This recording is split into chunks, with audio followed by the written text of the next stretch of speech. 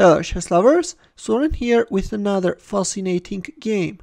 In one of my previous videos I published a game played by Jose Capablanca against Kerala Tribal, where with a beautiful tactical shot Capablanca managed to break into pieces the Chinese wall and penetrated opponent's camp.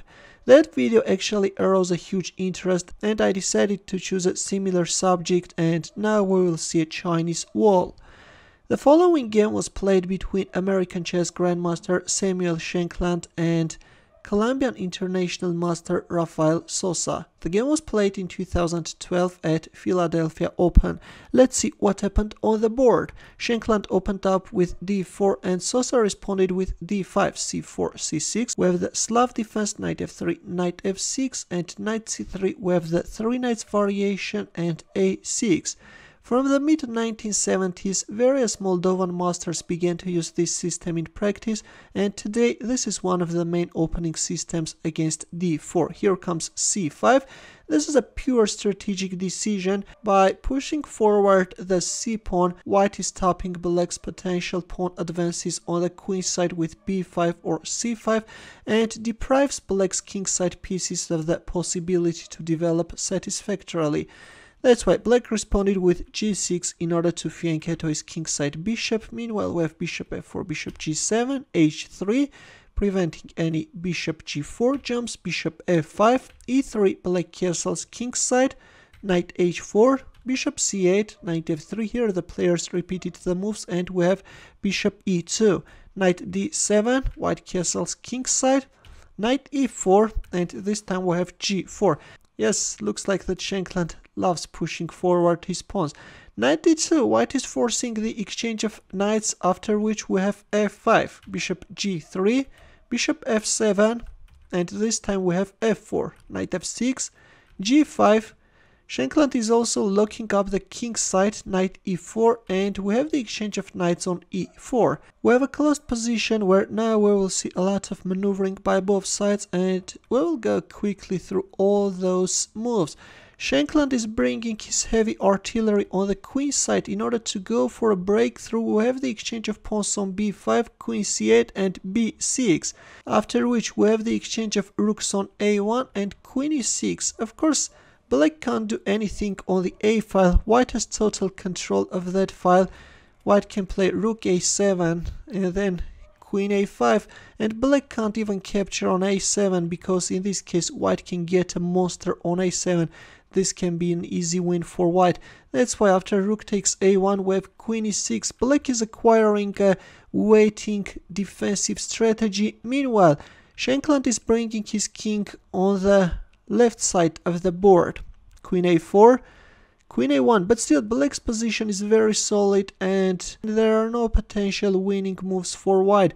Bishop g7, queen a4, bishop f8, black is making waiting moves, and h6, white is burying black's dark squared bishop, and we have it, this beautiful formation which a few days ago we saw in Capablanca's game. Here we have another break in the wall. And now let's see how will Shankland manage to break this solid formation. Queen d8, meanwhile we have more maneuvering and bishop c3. Later this bishop can be very useful on the long diagonal. Bishop d5. Well, if queen d5 then queen a3, white won't give black a chance to penetrate his camp. Bishop d5 was played, bishop d1, bishop e6, queen a4, bishop d5. Black is still waiting and Shankland is hoping that his opponent will make a mistake. Queen a4 and king e8, and this is a move which is a mistake. Instead it was better to play king g8. If bishop c4 then e6. But in our game after queen a4 we have king e8 and now comes bishop c4, and already you can't play e6 because of this bishop a6 move. That's why it was important to place the king on g8 from where it could overprotect the pawn on h7. If b takes a6 then rook takes h7, and once white is getting a passed pawn on h6 square, this is going to be an easy win. Or after bishop c4, if a move like bishop takes c4, then again this won't give black anything. White will win this endgame. c6 is coming and then black can't fight against the monster on b6. Let's go back. In our game after bishop c4 we have king f7 and bishop b3, king g8, and now you can pause the video and try to find Samuel Shankland's next move. Ready?